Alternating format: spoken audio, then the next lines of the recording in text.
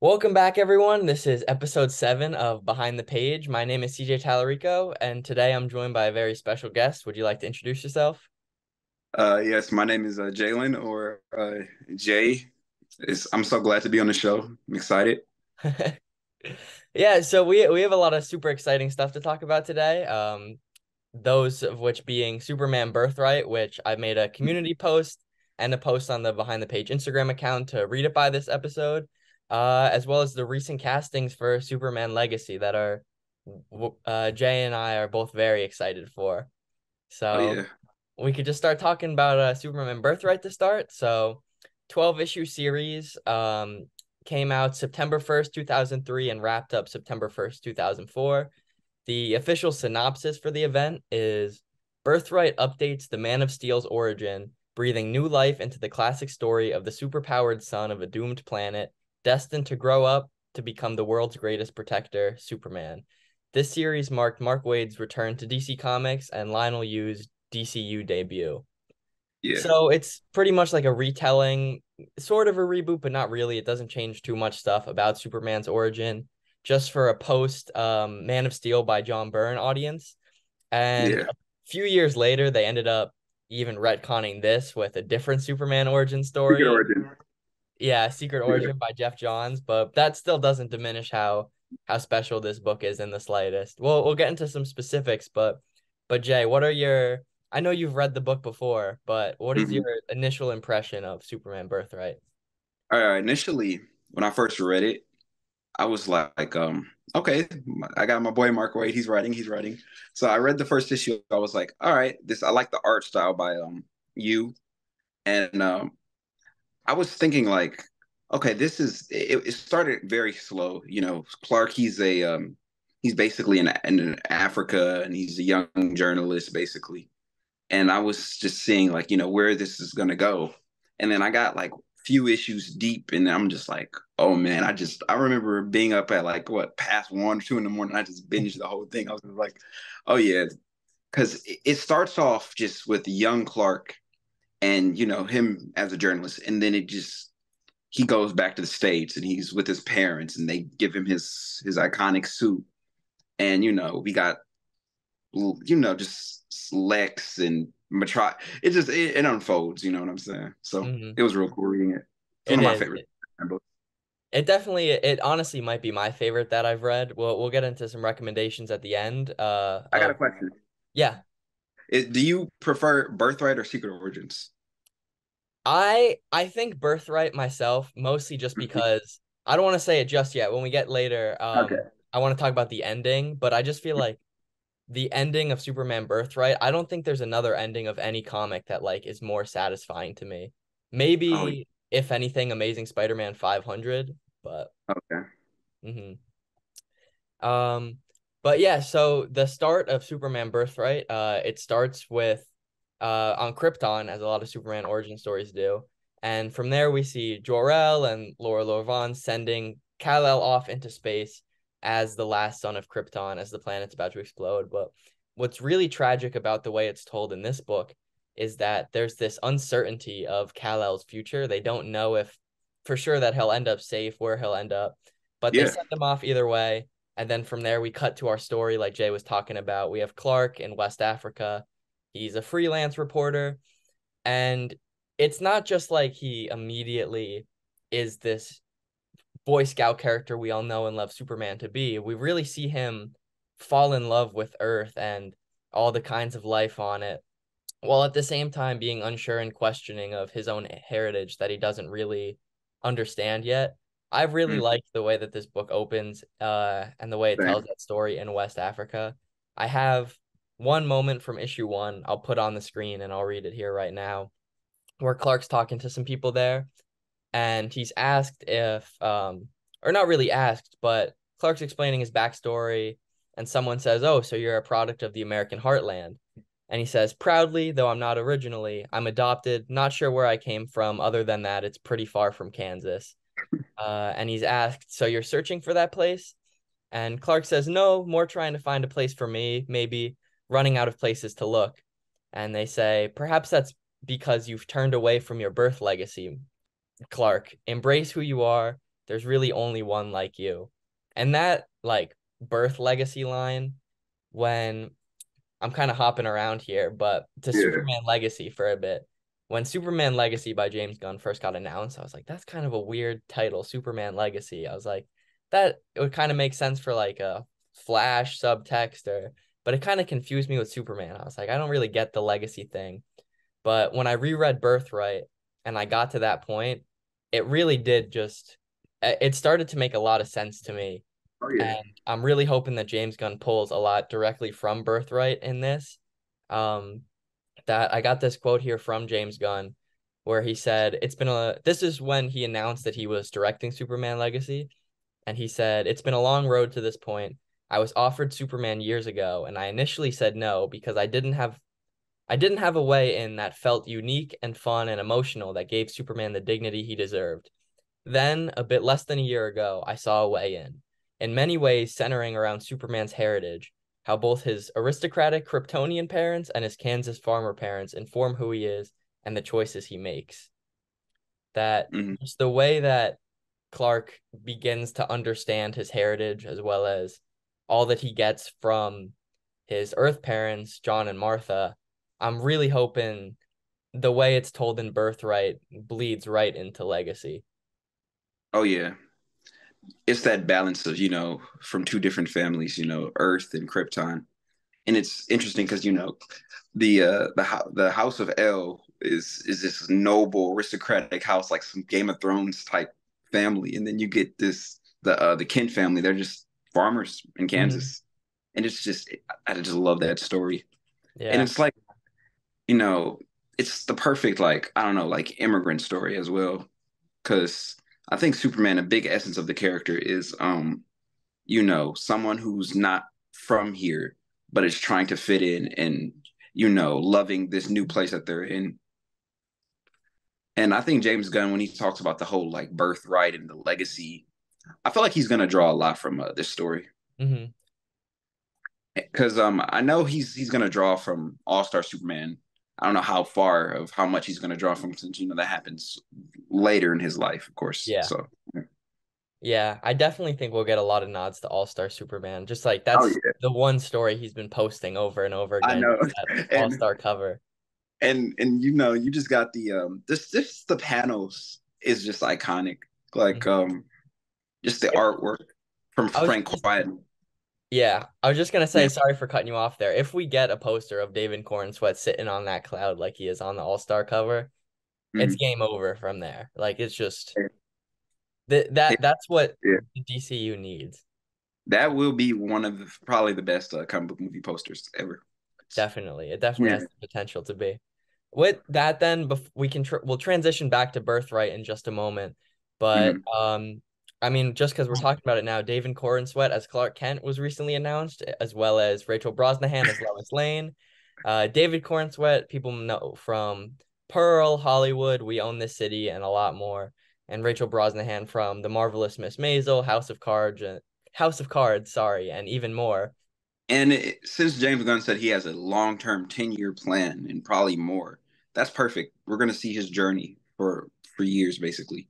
Yeah. We're practically gonna grow up with him. hmm So it's gonna be cool, especially that James Gunn had announced um he's gonna try. I don't totally know how it's gonna work, but to have the actors bleed from movies to TV and animation and video yeah, games the yeah. same. hmm That's It's see that that's now that's really ambitious because I get the movies and the animation, but saying video games as well, that's gonna be the I think the tricky part. that's gonna be tough. I saw Yeah. I think it was on the A Hero Story podcast. They mentioned like we'll Mhm. probably just get like a crypto game that David Cornsweet does like the home screen for or something. Like an app. A super dog game, yeah, that would be fun. Yeah, like one of those runner games, which I Yeah, can see happening, and I would probably download it to be honest. me too. But yeah, I mean, this casting's great. Like I definitely have put a picture of David Cornsweet on the screen by now. He looks just like Superman. A lot Oh of people are saying he looks just like a discount Henry Cavill. I think he just looks like a skinny, a more lean Superman than yeah, we've gotten, and I love that, honestly. yeah, that's exactly what he looks like. hmm It's gonna You know be what's good. weird? to be honest, I'm not familiar with David Corns like that. But Rachel, I'm more familiar with her because I Hmm. watched House of Cards and the Hmm. character she played. Hmm. And she's not. I'm not gonna say like she's not a main character in the show of House of Cards, but as a side character in her performance, I remember her just so well because That's really good to she hear. left a mark. Yeah. Yeah, I know she's the main character in Marvelous Miss Maisel that I definitely want to check that out too. David Corenswet, like you've said, I wasn't really familiar with him. I Mhm. definitely didn't know him by name All right. before all this, but I've just been familiar with him through being a fan cast for Superman. Oh And yeah. with that, like looking up clips of him and seeing little moments and interviews that he's been in. And back in 2019, he even made a statement saying that like he really wants the next take on Superman to be a more optimistic and bright take, which Yeah. I mean ended up being him. So hopefully we'll get to see that. Him and James Gunn will A be part on of the me, same page, we hope. a big part of me is not really into fan casting, and Mhm. this guy should play this character and this and that. But when I was seeing his face and his name being floated to be the next Superman, I was in my head, I was just like, I think he should be Superman. I didn't He just say looks like anything. Superman. Yeah, he Yeah, he looks just just looked like like Superman. I'm Superman. just like, he Hmm. should be Superman. Like, It's perfect. yeah. Hmm. We can transition a little bit back to Superman Birthright on that and just keep hopping back and forth Mhm. whenever we want.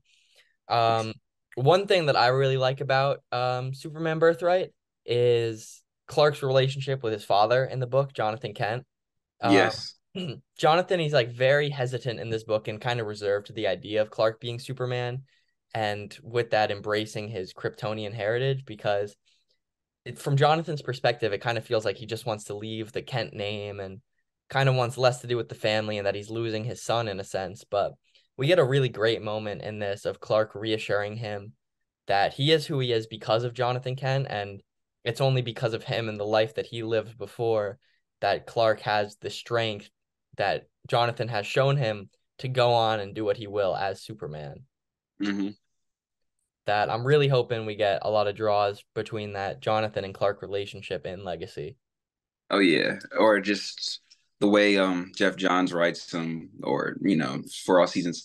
With this Pa Kent though, he's like you said, he's more reserved and he's more against the whole fully embracing Kryptonian heritage, Hmm. and he feels like he's losing his son that he raised, which is complex because you have a lot of parents who raise their kids in a certain way, and when their kids do something that is embrace a new side of them or get a new belief or Hmm. just they learn who they are, parents they're like, oh, this is not the son I raised. And I feel like that's once again that's another relatable quality of Superman, Hmm. because I personally can relate to being raised in a certain way, and like not like telling my parents, it's like religion wise, your family thinks that you're one way, but you have this other side of you. Basically, it's all these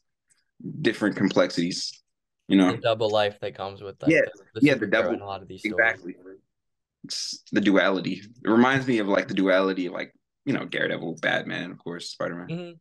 Hmm. Yeah. Yeah, it's really cool how it's done here. That like Jonathan Clark relationship, it's I feel like it's a lot more complex than when say Jonathan Kent's reserved in like Zack Snyder's Man of Steel. Yes. That's Yes. a very I don't want to say uncharacteristic. I mean it is, but like it's a very different version of being reserved. In Man of Steel, it's more of like don't do it, like it's not No. worth it. Yeah, It's the exactly.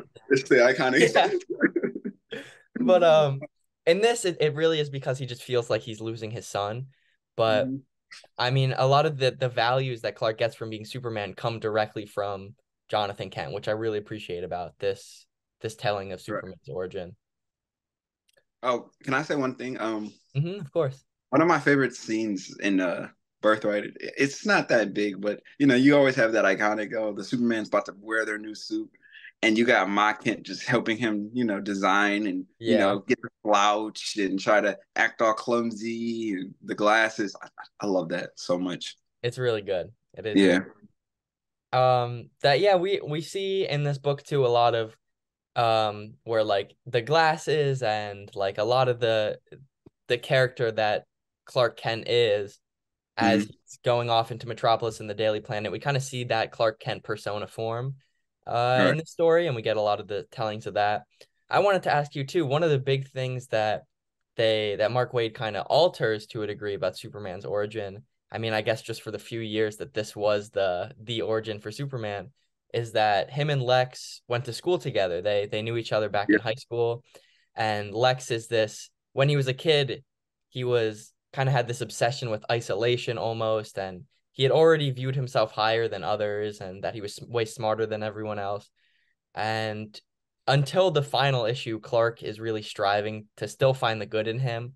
And it's not till the very end he's like, all right, this is Lex Luthor. I just need to beat him. I can't just keep trying to be like, there's good in you. He still recognizes that there is, but it takes a while for Clark to stop. He still feels sorry, but to Yeah. go past how he knew Lex was back in their Smallville days in Kansas. It's tragic because Lex, he has this God complex. He's better than everyone else. But the only person he can kind of, sit and talk to and relate to is Clark, right? And that whole relationship just corrodes throughout time, just over the years. And it's just bad because, the only person that Lex could relate to and sit down and talk to is his rival. Mm-hmm. The person, the alien that he fears the most, he thinks he's above. It's Clark. And that whole isolation period, I think the whole that whole isolation thing that Lex has is also relatable. I'm not saying people, well, there's probably some people that can relate to Lex Luthor, some billionaire out there, but I'm saying everyone has that feeling of not fitting in, and Clark also has that same feeling, what I think is also what makes them bond together in their early years. Mm-hmm. Because I think in the Silver Age origin, Superman and Lex, they were childhood friends Mm-hmm. until the post-crisis. Mark Waid, he just brought back the origin from many years ago, and it carried on to Secret Origins with Jeff Johns, them being raised and together in Smallville. Mm-hmm. Yeah, this like Lex Luthor, the origin where he loses his hair, right? Mm-hmm. That's Silver Age, and basically Mark Waid took that kind of dumb concept of, oh, I'm mad at you because I'm bald now. He expanded it to make it deeper because we have a deeper connection. Plus, it's not that old Silver Age writing.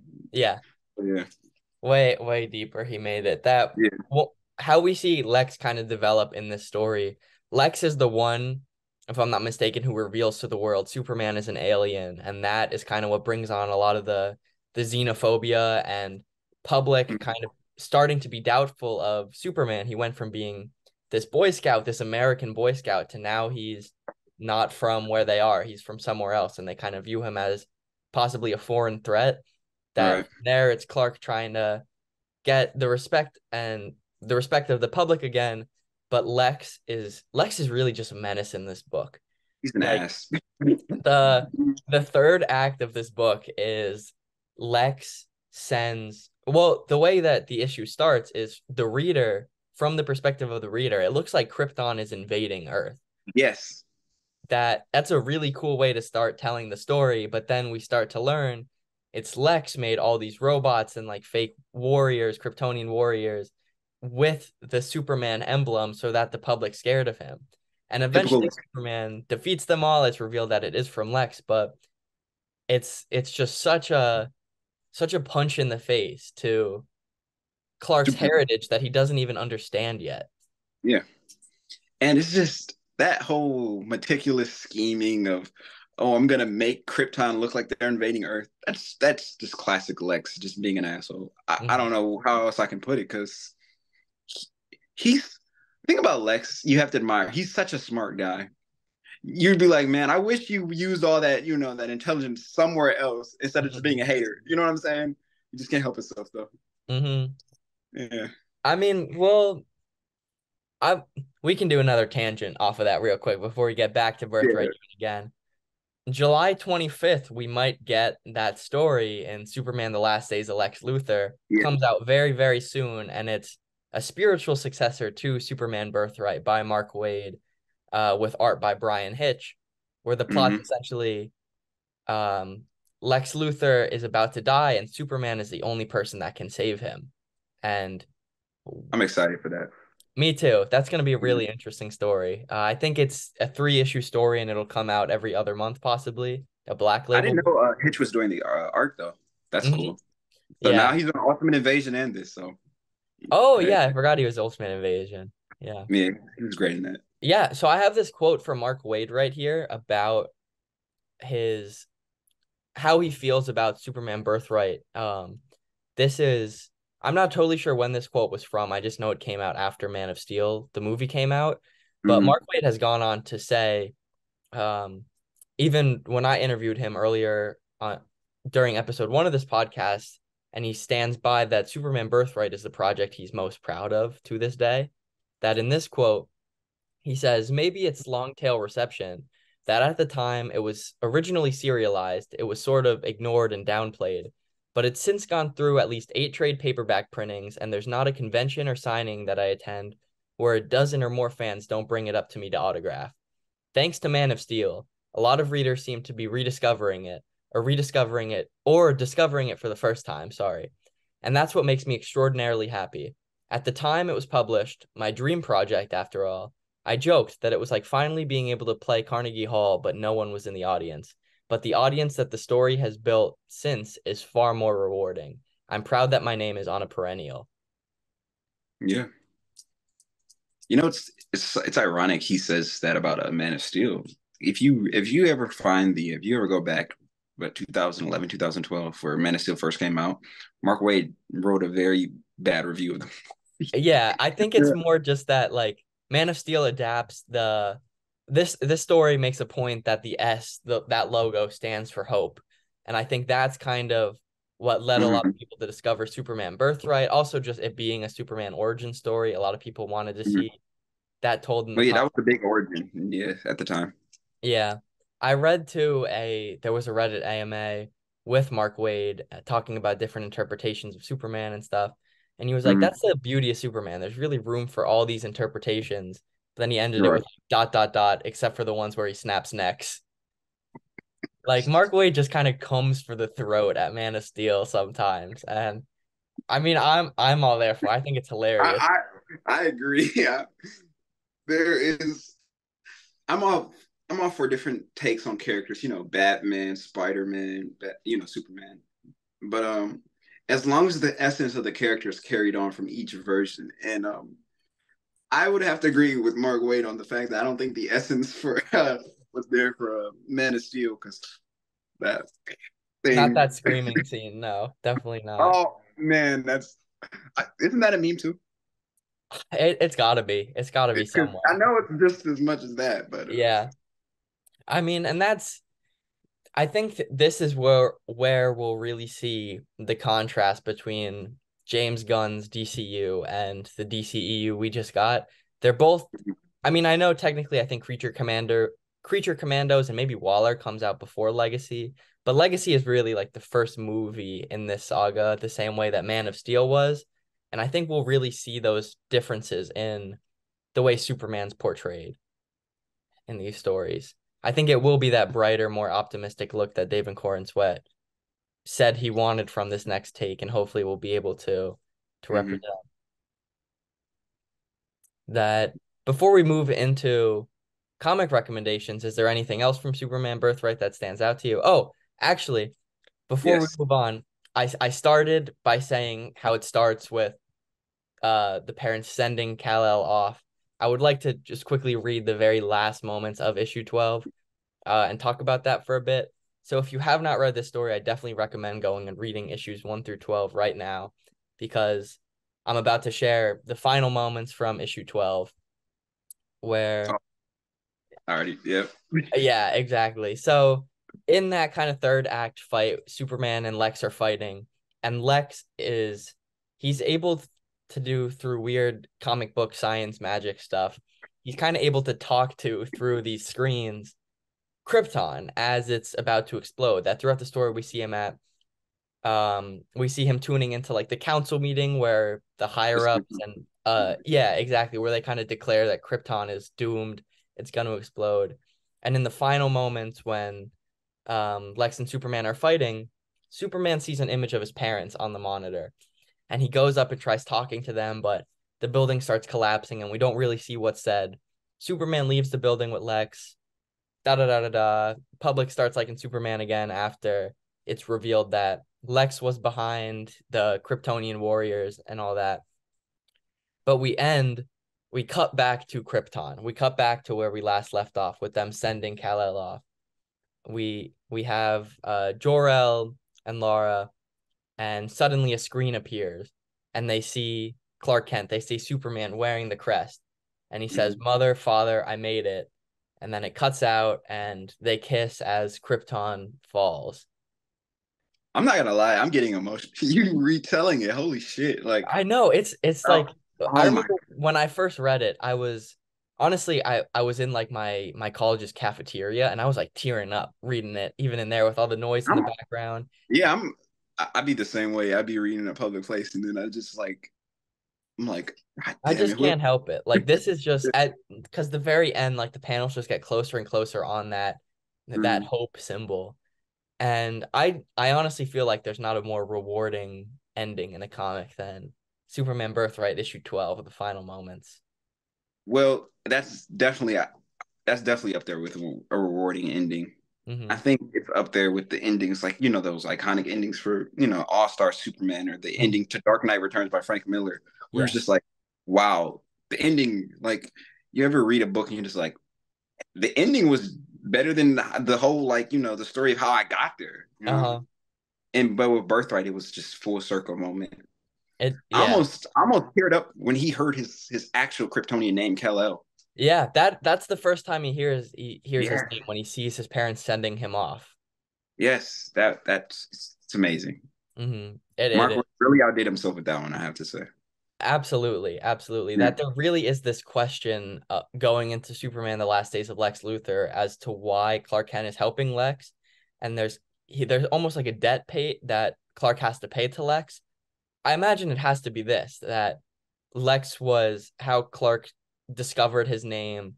He was, Mhm. I mean, even though he tarnished the reputation of it for a moment on Earth, he's really how Right. Clark was able to kind of get closer with his heritage to an extent Yeah, that and it's he also otherwise wouldn't have been able to.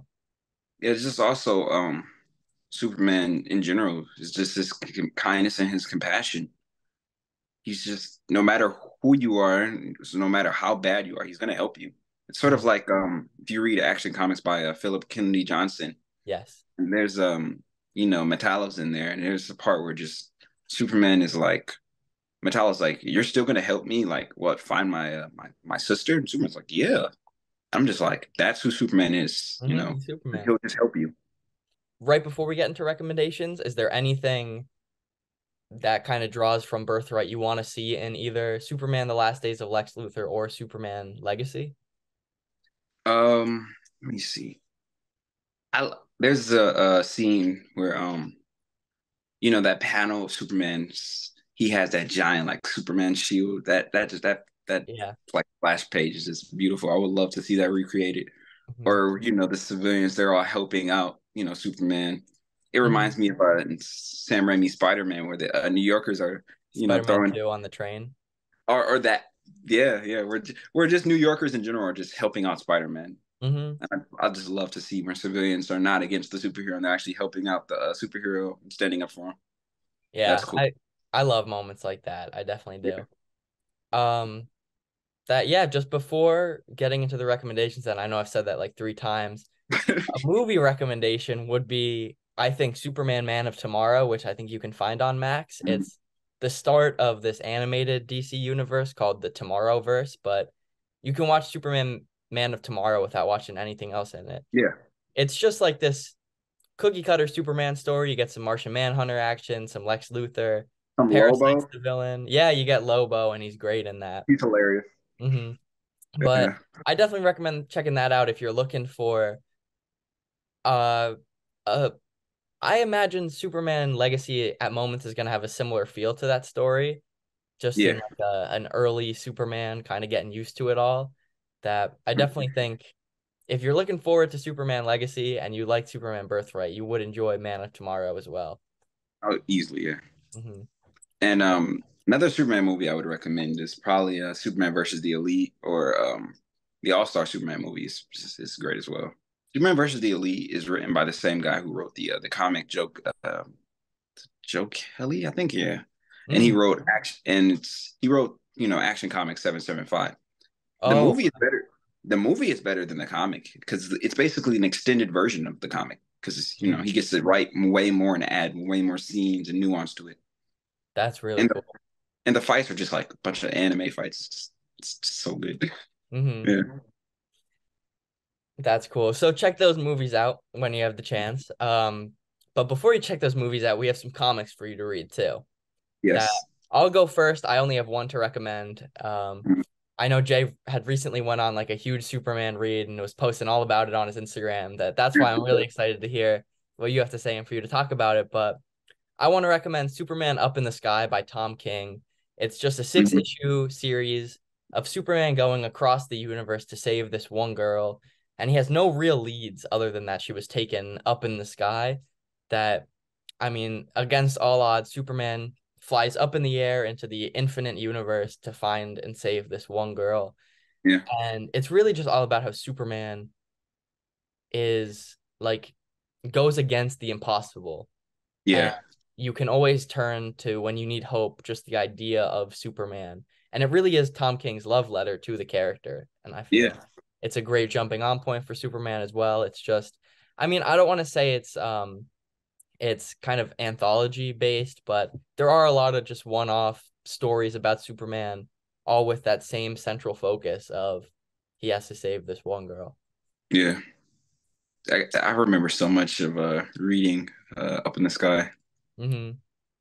It's real And cool. another thing about it is it's sort of, I want to just say it's not only a love letter to Superman, it's a love letter to just DC in general because Hmm. you get like random characters like Sergeant Rock appearing. Like Yeah, who a lot of people don't even know who the hell Sergeant Rock is, but seeing him and Superman side by side fighting Nazis, I don't want to get too deep, but it's just come on, you it's can't get cool. better. You It's can't cool. get better than that. Like Hmm. amazing. And the art by Andy Kubert. Hmm. Yes. That it the whole all each issue just looks phenomenal.